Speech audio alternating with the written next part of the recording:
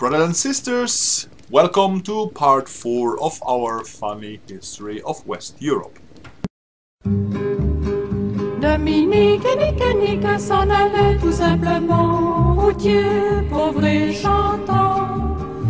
En tout chemin, en tout lieu, ils ne parlent que du bon Dieu, ils ne parlent que du bon Dieu.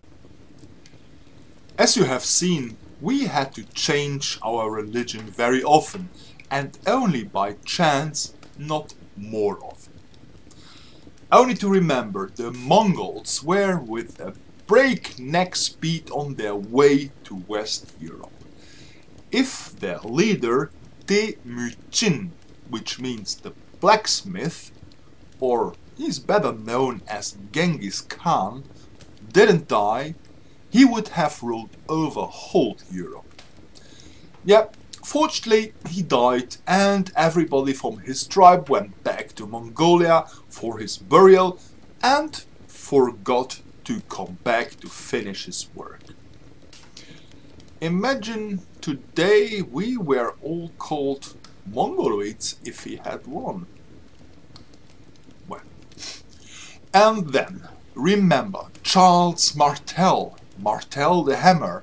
If he hadn't beaten Abdul Rahman al Ghafiqi in the Battle of Tours, Europe would be invaded from Andalusia, or Spain, how it's called today. And then again, in the Battle of Vienna, when the Turks from the Ottoman Empire stand before Vienna and brought us for the first time our yummy coffee. And this was scarce again.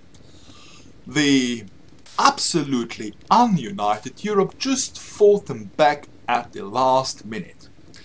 To celebrate the bakermans of Vienna invented the croissant.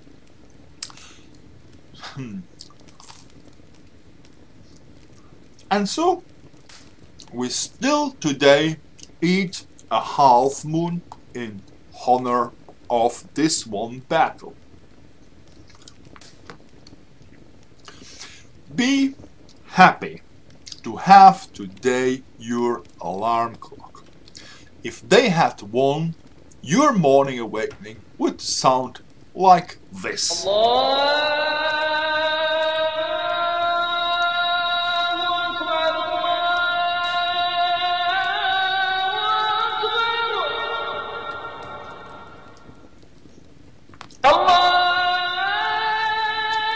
Believe me, even I don't know your actual music taste, but you would get used to this.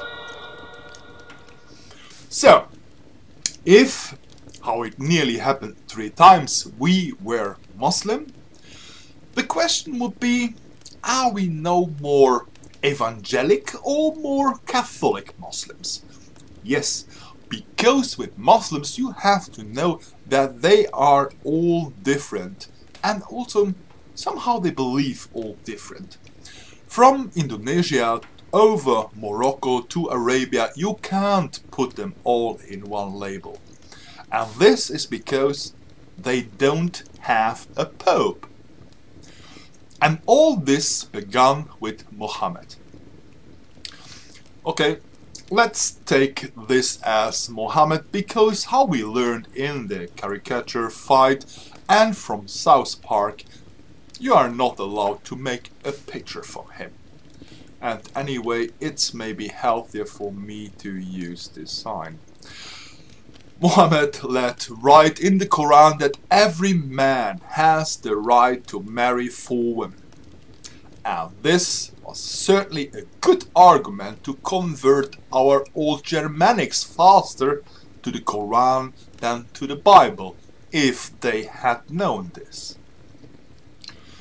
This rule is for every Muslim, only Muhammad himself was out of this rule from God and had 16 wives. Yes, God himself allowed him in a revelation to make this exception. he was a master to let approve his cravings from God. He was completely different from Jesus. Muhammad was a joyful, sensuous, bon vivant. He liked beautiful women, good food, and everything of this in mass. But look at Jesus. Women? No. He always preferred the company of men. Why ever?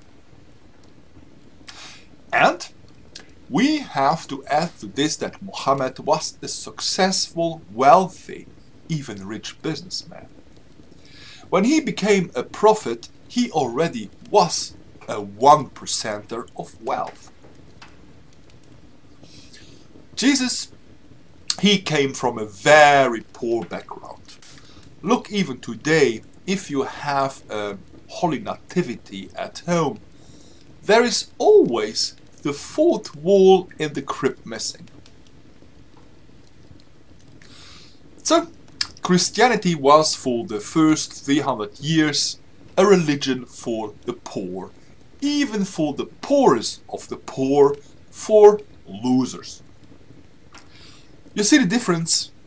Islam was directly government religion. Muhammad was a charismatic statesman, and Islam spread directly as fast as a camel can run.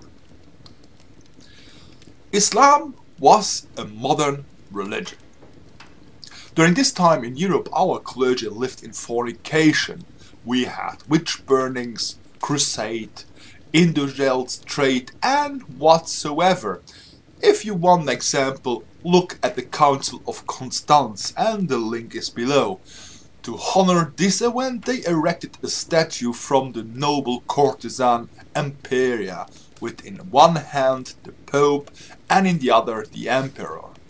And this is how they lived at this time. Churches were more brothels than prayer houses. During a time while in Islam universities were created.